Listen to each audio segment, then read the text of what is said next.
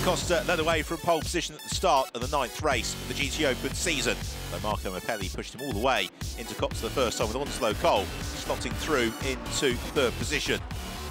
First lap with 24 cars all jostling for ground was always going to be frantic. Unfortunately, they all made it through cleanly.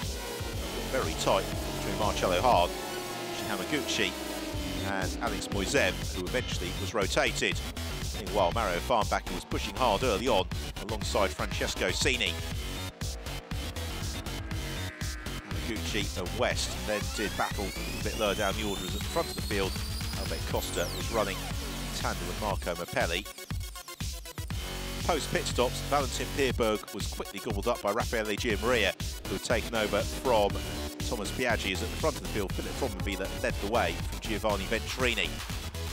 Sean Balfe made this move on Valentin Pierberg to snatch 4th place and the Pro-Am class win, whereas behind we were treated to an absolutely magnificent scrap as Giuseppe Perezzini, Dominic Farnbacker and Ryan Ratcliffe went wheel to wheel, lap after lap.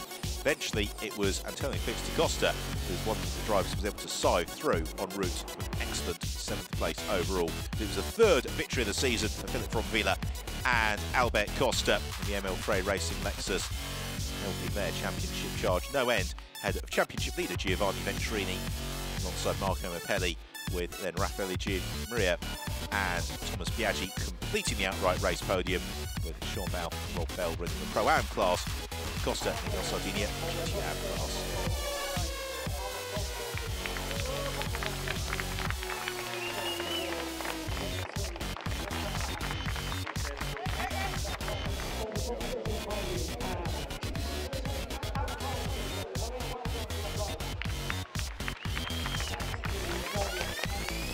Yeah.